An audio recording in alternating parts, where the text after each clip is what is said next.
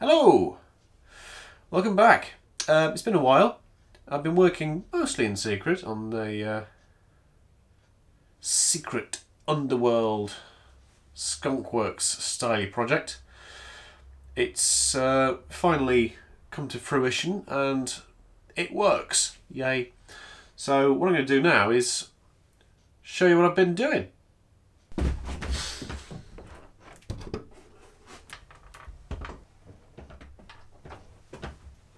Welcome to the beast. So here we have the original block that I was using with the turbo setup. This is the one you'd have seen me changing the cam in. So across the back here I've got the MED RS cam. On top of it I've placed a alloy 7-port Pierce head.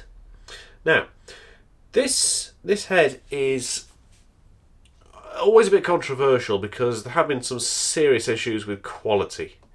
However, this particular head was the first into the country, or the first at least sold by Webcon, that was actually cast by Edelbrock in the US. You will see the likes of Specialist Components now have just started to sell this head, weirdly, with these exact throttle bodies on from Genvi. This is not a setup from Specialist Components. This is my own kit. I actually bought these throttle bodies to put on my Lotus 3 years ago, but the Lotus still hasn't been built, so I'll put them on here for now. There is an amount of make-uppery going off, obviously. So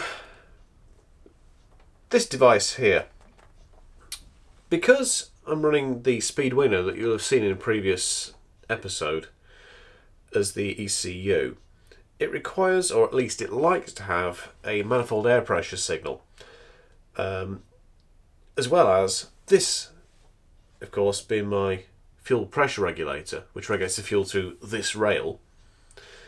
This needs to regulate to 3 bar above manifold pressure. So again, I need some kind of reference, and the only way I could get this reference is to drill into each of these areas, insert a small metal rod, and attach these tubes into this 4:1 manifold. Yeah, works well, does the job nicely. What else have we got? Now, I did have a few of you have probably already seen this. I did have on there a set of 1.5 rockers. However, one decided to come off, which, you know, wasn't a good thing.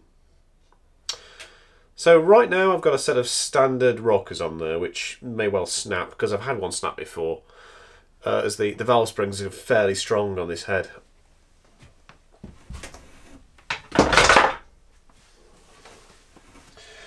Otherwise, down here we have I think this is a VW smart coil.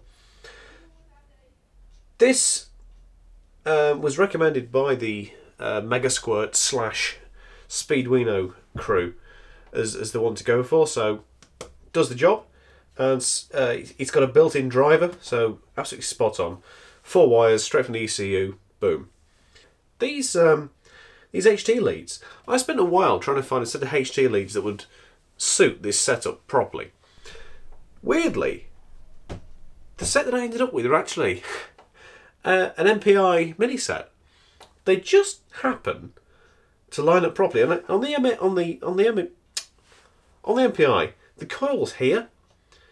However, due to the placement of these plugs, which are underneath the throttle bodies, they just happen to be absolutely 100% spot on. So, boom. What I'm going to do now is just cut. I'm going to cut to tomorrow.